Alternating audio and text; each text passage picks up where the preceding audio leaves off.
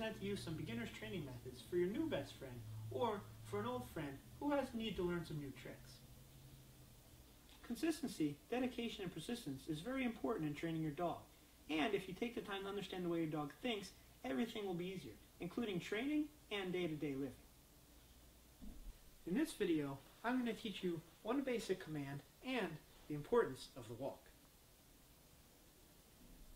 Giving dogs firm boundaries and consistently reinforcing those boundaries from the beginning will make for a happier and more balanced dog. They will accept you as the leader and feel comfortable with you being in charge.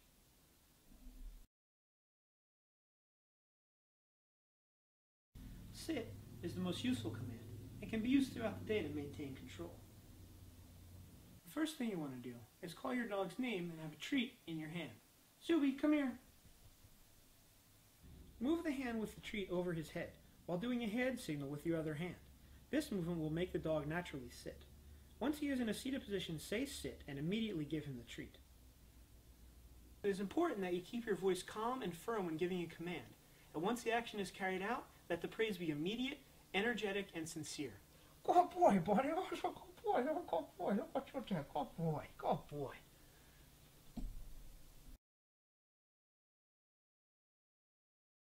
Along with teaching commands, the walk is one of the best ways to cement a good relationship between you and your canine companion on a daily basis.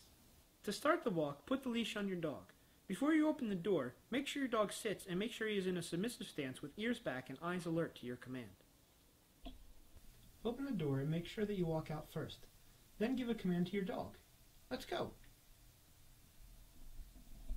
During the walk, maintain control in a calm but firm way at all times. Keep the dog walking beside you and not pulling in front. Remember, you have to constantly behave as the pack leader and have an attitude of confidence on the walk. When you have completed the walk and are back at your door, make sure that you enter the house first and that the dog enters second. This, once again, establishes your leadership. Always remember that creating boundaries creates a happy and healthy relationship between you and your dog.